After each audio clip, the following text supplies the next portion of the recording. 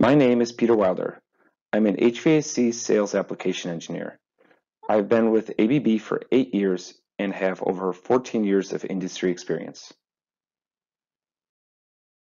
In this presentation, we'll discuss different configurations of VFD packages with fan arrays, the starting methods needed to be used when you're trying to control a single motor or multiple motors, the sizing of the VFD for a fan array, the use of MMPs or manual motor protectors when you're using one drive and multiple motors, the location of the VFD related to the fan array, and the use of fuses between the VFD and the motor.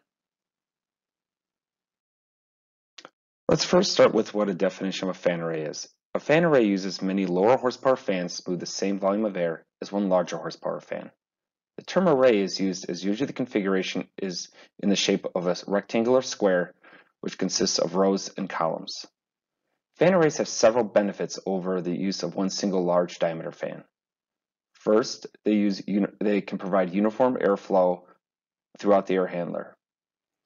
Next, they have increased redundancy. In case one individual fan fails, you have backups. Third, you have energy saving capabilities with fan arrays over large diameter fans. Fourth, usually fan arrays consist of many small horsepower motors, so they're easy to replace if needed. Fifth, there's often a direct coupling between the motor shaft and the fan wheel in a fan array, so there's no belts or pulleys needed, which provides increased reliability of the system. And sixth, generally the fan arrays can have a smaller physical footprint over one large diameter fan. I'm going to discuss 4 basic VFD packages that are applied to a fan array. First, we're going to start with one VFD per motor. Next, we'll discuss one VFD connected to multiple motors. We'll discuss a redundant VFD package solution. And we'll also discuss a VFD with a bypass when applied to a fan array. Let's start with one VFD per motor. As you can see in this picture, each drive is directly coupled to an individual motor in the fan array.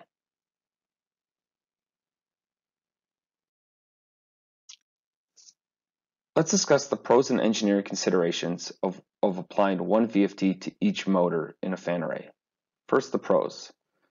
You're going to have the most uptime and reliability through redundancy with this solution. You're going to have the ability to lead leg or stage motors if desired individually in the array. You're going to have the ability to drive the motors above or below base frequencies as a drive is attached to every motor. You're going to be able to evaluate the specific motor performance as the data represented on the drive is of only one motor and not multiple motors. And you have the ability to easily troubleshoot if any issues occur as there's only a single motor, not multiple motors. Now, what are the engineering considerations? First, you're going to have a higher cost point as you have more VFDs in your package. You're going to have a larger enclosure or physical footprint being consumed as you have more VFDs now to install. You're going to have extra costs in coordinating and running separate shielded wire between the drive and the motors. You got to remember, each VFD needs to be shielded from other VFDs motor cabling per best practices. You may have some issues or challenges when integrating with the building automation system, as you could have separate safety circuits, hardwire run commands, or analog speed input signals.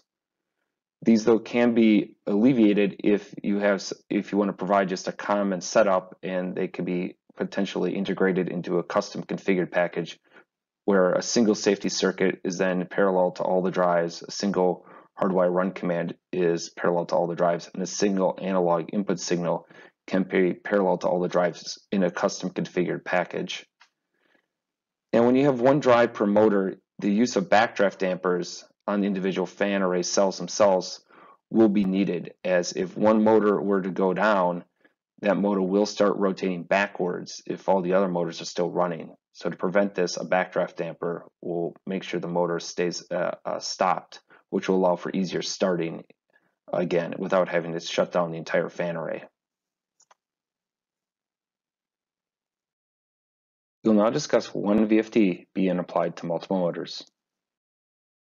Now let's discuss the pros and engineering considerations of applying one VFD to multiple motors. First, the pros. We should have a lower overall cost solution compared to one VFD per motor. It should be easier to commission and integrate the single drive into the building automation system. We will still have the ability to drive all the motors above or below base frequency as we are using a VFD. Even though the single drive will be a larger horsepower compared to one drive per motor, the overall enclosure size of this solution should still be smaller. Now let's discuss the engineering considerations. We will have reduced redundancy in this system as now the VFD is the weakest link. Also, all the motors must run at the same speed. There's no ability to stage the motors individually up or down at different frequencies.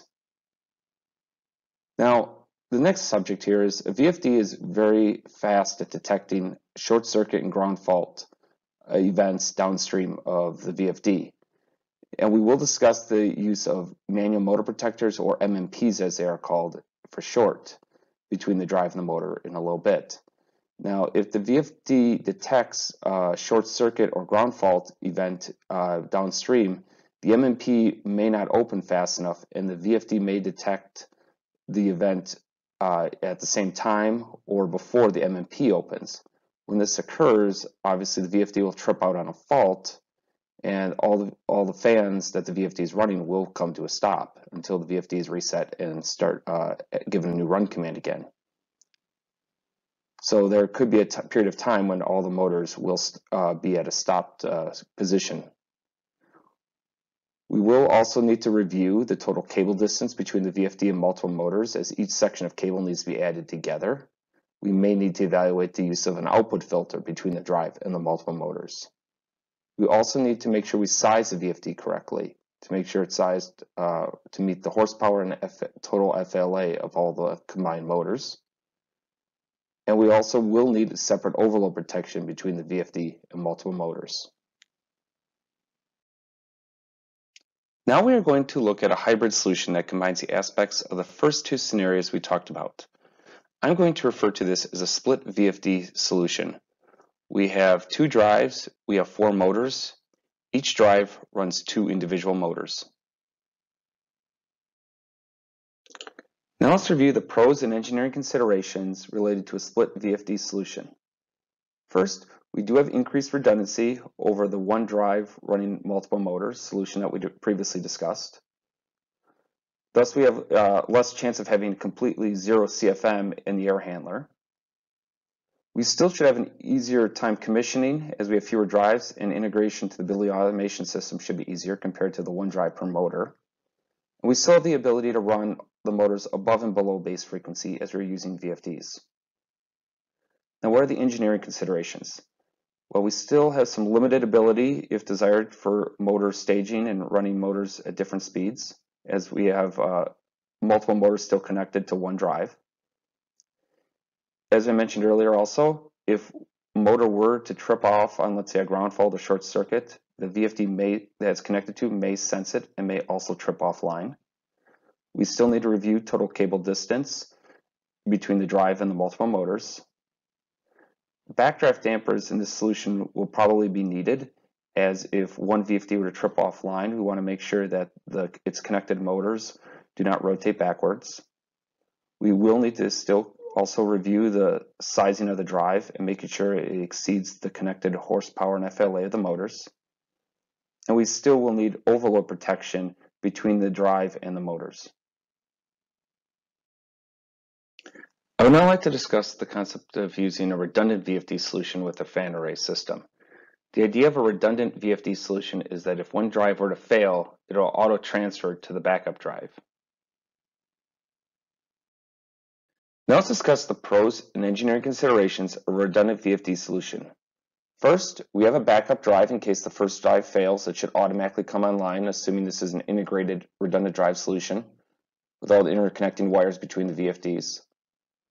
Second, it should be fairly easy to commission this package, also again assuming this is an integrated solution. One set of run stop commands, one set of speed input wires, one set of safety input wires into the package.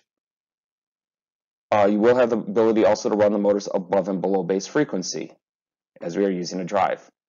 Now, what are the engineering considerations? Well, we have one drive that's always in standby mode, never being used. So there's a potential thought of, are we wasting money on a drive that's never being used? It's the backup drive and a redundant drive solution. Next, all the motors that are connected to the redundant drive solution must run at the same speed, so there's no ability to stage motors up or down or at different speeds. Third, as we've discussed earlier, the VFD can detect ground fault and short circuit events very quickly. If a motor were to trip off on a ground fault or short to ground downstream of the VFD, before a manual motor protector that we'll discuss in a little bit opens, the VFD may trip offline. So there's a chance that the VFD will come to a trip out on a fault, and all the motors will come to a stop. Now, in a redundant drive solution, one of the issues that can happen is if the manual motor protector doesn't trip or open also because the VFD is so fast at tripping, there's a chance that the backup drive, the redundant drive package will transfer to the backup drive, and then the backup drive will attempt to start running into that short or ground fault that still exists because the manual motor protector hasn't opened yet, and thus causing the backup drive to also trip out on a fault.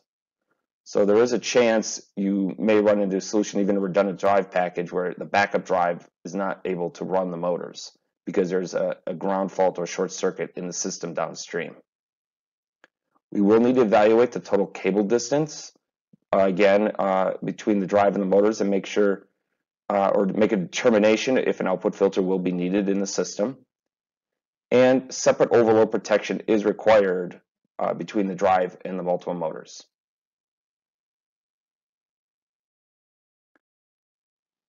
The last configured solution I'd like to discuss is a VFD with a bypass controlling a fan array.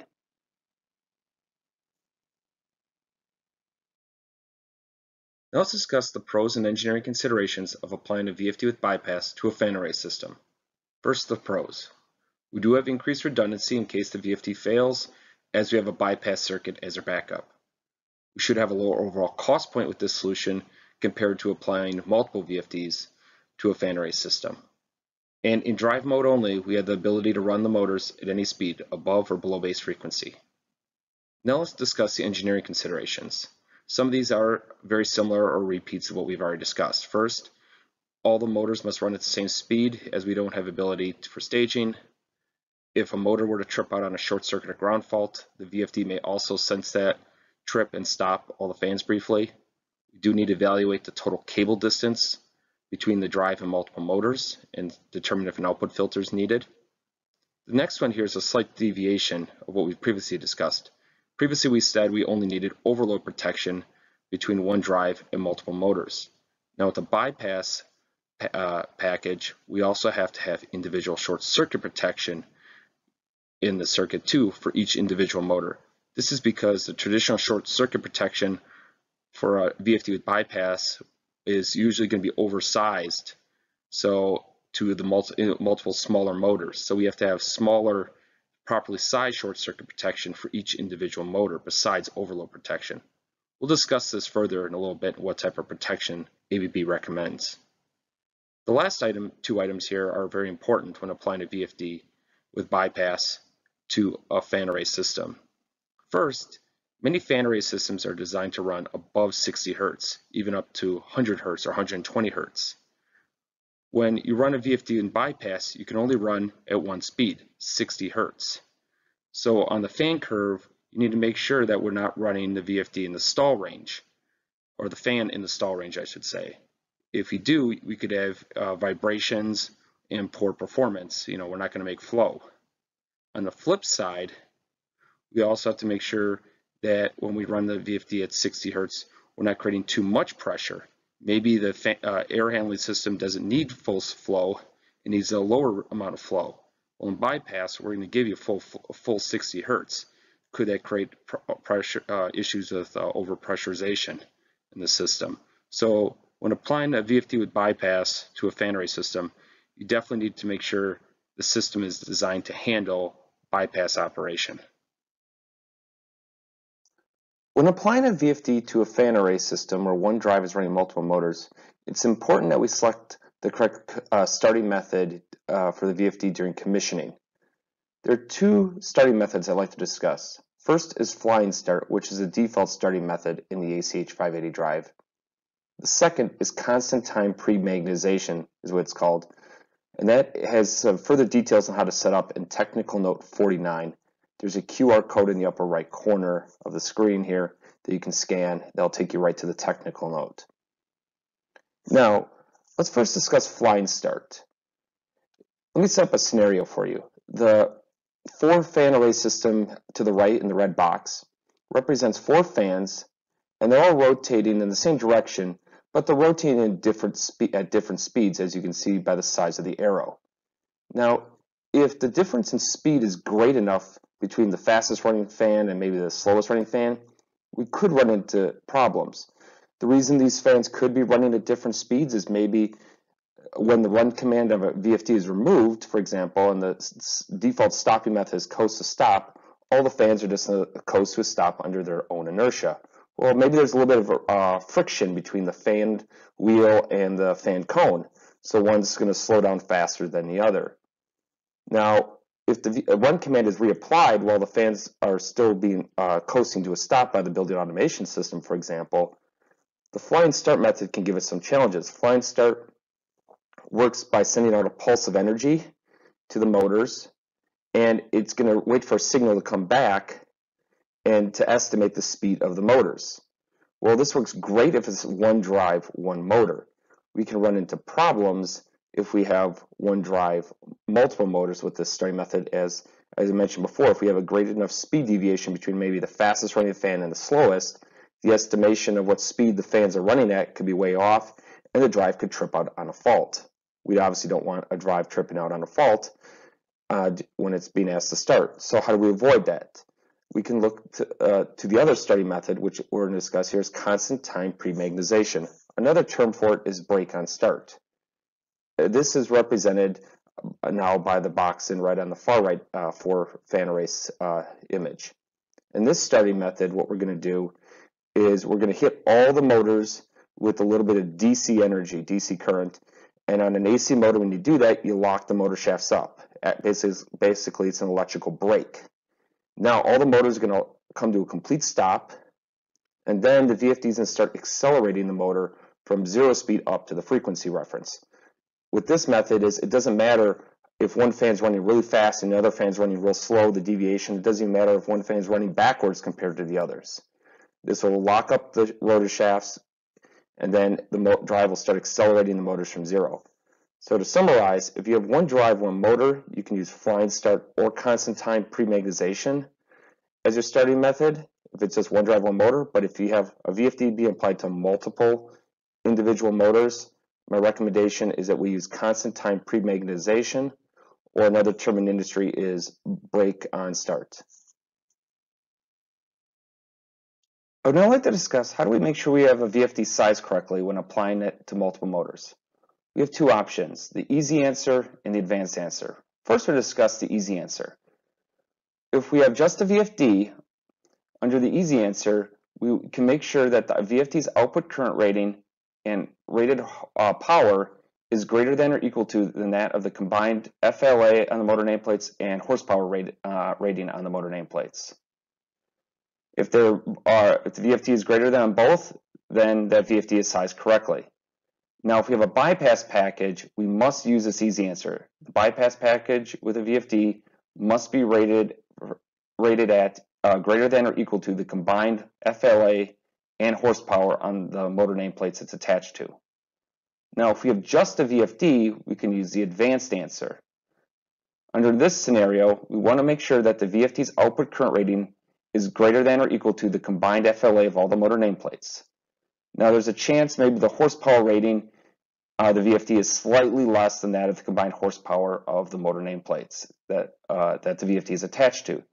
In this case, we can check with the VFD manufacturer and ask them, is this okay, or do we need to upgrade and size the VFD to a larger rating? The first example we'll discuss is a 4 fan array system consisting of 6 horsepower motors. Let's first calculate the total amps. We have 4 times, per the chart on the right, 7.5 amps equals 30 amps total. If we have a 30 amps total combined motor FLA, that means we'll have to use an ACH 580-01 MMP-034A-4 drive outright because the next smaller horsepower, our 20 horsepower drive, is only rated at 27 amps. We must make sure the drive can output the maximum amount of amps required. That is a minimum. The FLA must be equal to or greater than the combined motor FLA. Next, let's review the horsepower. Well, if we look at the horsepower, we have quantity 4 motors times 6 horsepower. That means we have a total of 24 horsepower for this fan array system.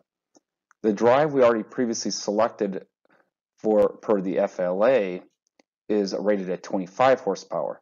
Thus, that is the drive we should select, as it is equal, both the FLA and horsepower are greater than the combined motor horsepowers in the fan array system.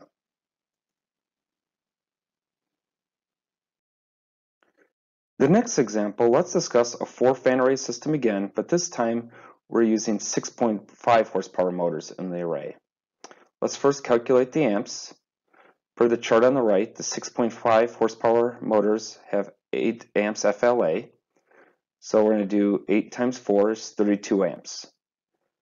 Again, we can look at and know right away that we have to select initially here the 25 horsepower drive rated at 34 amps output, because the drive's output current rating must exceed or be equal to the combined motor FLA of the array. Now let's review the total horsepower. If we take 6.5 horsepower times 4, that equals 26 horsepower. Well, now we have a little bit of a situation here.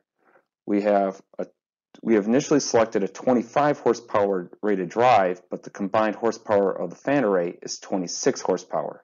So we have two options. Option 1 is immediately upsize the drive to a larger horsepower, a 30 horsepower drive, which is the ACH 580-01-044A-4, and we can move on. Or the next option is check with the VFD manufacturer. And in this case, the VFD manufacturer can come back and say, actually, the ACH 580-01-034A-4, which is per the price book listed at 25 horsepower, can actually output 26 horsepower. So we then know we can meet the horsepower and FLA with that 34 amp drive. And we can select that one, which would be, of course, at a lower cost point than the larger drive. I would now like to discuss the use of MMPs, or manual motor protectors, when a single drive is applied to multiple motors. Per National Electric Code, each motor downstream of a drive must have its own individual overload protection, as the VFD can only measure the total current going to the motors and not the individual current being pulled by a single motor. If a bypass package is packaged with the VFD, individual short circuit protection is also required. ABB's standard solution for providing overload and short circuit protection is to use an MMP. The MMP provides both overload and short circuit protection, along with having a manual on-off isolation switch.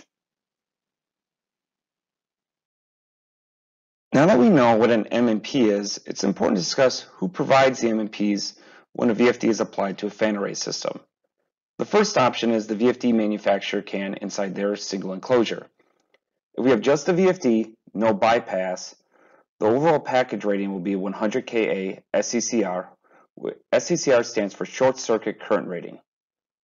Now, if the VFD has a bypass circuit inside the enclosure, the SCCR rating will be reduced, most likely from 100 kA to a lower SCCR rating. This is due to the AIC rating of the MMP being below 100 kA and the bypass circuit coming into play. Now, the other option is we could have the MMPs installed in an electrical panel on the side of the air handler, and the VFD is installed in a separate enclosure away from the air handler. When this occurs, the VFD package's SCCR rating is not affected, as there's no MMPs inside the enclosure. Now, for specifying engineers listening and consulting engineers listening, it's important that you indicate on a job who is responsible for providing the MMPs when a VFD is applied to a fan array system. Is it the VFD supplier, or is it going to be the air handler supplier? For those quoting a job with a VFD in the package, it's important that you indicate Are you providing the MMPs if you know the VFD is going to be applied on a fan array system in your quotation? Or are you assuming that the air handler supplier is going to be providing the MMPs? It has come up every now and then where a job has VFD MMPs installed in the VFD enclosure, and there are MMPs also downstream on the air handler enclosure because there was not proper coordination at the time of bidding of the job. I would now like to discuss how to calculate total motor cable distance between the VFD and its attached motors when MMPs are applied. This is important as the need for an output filter, which we'll discuss later on, could be needed if the total cable distance is too large for what the VFD is rated for. First, I'm going to show scenario 1 on the right. In this scenario, we have a VFD with MMPs, and the MMPs are part of the VFD package. The distance between the VFD and the air handler is 100 feet. So the total cable distance is 100 feet times 4 for a total of 400 feet. In the next scenario, the MMPs are supplied by the air handler and mounted at the air handler. Now, the VFD is still mounted 100 feet away from the air handler. In this scenario, the total cable distance is 100 feet. Now, there is a little bit of a caveat here. What I've shown is just the total distance of the VFD from the air handler itself. In many air handlers and arrays, as they get very large, the actual cable distance inside the air handler can be add up quite a bit. So if you have an array of maybe only 4x4 motors, your total cable distance could be 50 feet. But if you get an array of, let's say, 4x4 motors, so 16 total motors, you may end up with easily 100 feet of extra cable distance inside the air handler that does need to be accounted for. So in this simplistic example, I'm not mentioning the cable distance in the air handler, but that does need to be accounted for, as that could take you over the max cable distance for the VFD's rating for the hardware manual for the VFD. The reason we need to understand how to calculate the total cable distance for a fan array system when applying a drive to it is that there may be the need for the use of a DVDT filter between the drive and the motors. This is because the VFD does have a maximum total cable distance rating that it can handle without damaging the drive. If that total cable distance is exceeded, then we will need to add a DVDT filter. That information is listed in the hardware manual for each for the drive. Every now and then I'm asked, can we apply fuses on the output of a VFD in a multiple motor application? ABB's recommendation is that we do not use fuses in a multiple motor application and instead use MMPs. There are a couple reasons why. First off, fuses only provide short circuit protection. They do not provide overload protection. So in a multiple motor application, we're still going to need a separate overload device between the drive and the multiple motors. An MMP, as we previously have discussed, provides both short circuit and overload protection in one compact device. The next issue is fuses, when applied to a VFD, are derated because of the drive's output carrier frequency, which is the rate at which the IGBTs fire. Since a fuse has a derate, we have to check with the fuse manufacturer to make sure that the fuse is properly sized so that the nominal current that the motor is going to be pulling will not cause the fuse to blow. Another issue occurs when we have a bypass circuit in a multiple motor application. This issue is that a fuse could blow randomly, for example, and all of a sudden now in a bypass circuit we're going to be single phasing a motor. And that motor, when it's single phase, will pull very high current, which could be above the motor nameplate FLA and cause the motor to be damaged, or worst case, even potentially start a fire. Now in theory, the overload will eventually or should eventually trip opening the circuit, but it's just not a good idea to rely on a separate device downstream of the fuses to have to open up to prevent damage to the motor or even worst case, a fire. The good news is if it's just a VFD, no bypass circuit, if the fuse were to blow, the drive will trip offline because it'll sense a single phase condition between the VFD and the motor. But now in this case, the issue is all the motors that the VFD is running, if it's one drive running multiple motors, have all come to a stop now because the VFD sensed very quickly because it's fast response time, single phase condition on the output of the drive. So you have kind of multiple problems here with fuses. That's why ABB recommends that we use MMPs, not fuses, between a drive and multiple motors. Now let's summarize what we've discussed in this presentation. We discussed 4 major configurations of VFD packages. 1 VFD per motor, which will most likely have the highest cost point, but also the most redundancy. The second was 1 VFD running multiple motors, which will have a low cost point, but also has the least amount of redundancy. We discussed a redundant VFD solution, which has the ability to auto transfer from the primary drive to the backup drive if the first drive were to fail. And we discussed a VFD with a bypass. The VFD with bypass still has redundancy, but careful consideration of operating all the motors at 60 Hertz needs to be done to make sure either we're producing airflow or the other case is we could be producing too much airflow, right, because we're running at a fixed speed. We also discussed the best starting method for when a drive is applied to multiple motors. Is it a constant time, pre-magnetization, or is it a flying start? We discussed pre-magnetization as the best for VFD running multiple motors. We also discussed how to make sure we properly size the VFD and making sure the VFD's output current and horsepower is rated at a higher value than that of its connected motors. We also reviewed how to calculate total motor cable distance between the drive and its multiple connected motors, and if a long lead filter may or may not be needed. And we also discussed fusing being used between a VFD and a motor. ABB's preference is that fuses are not used and MMPs are instead used.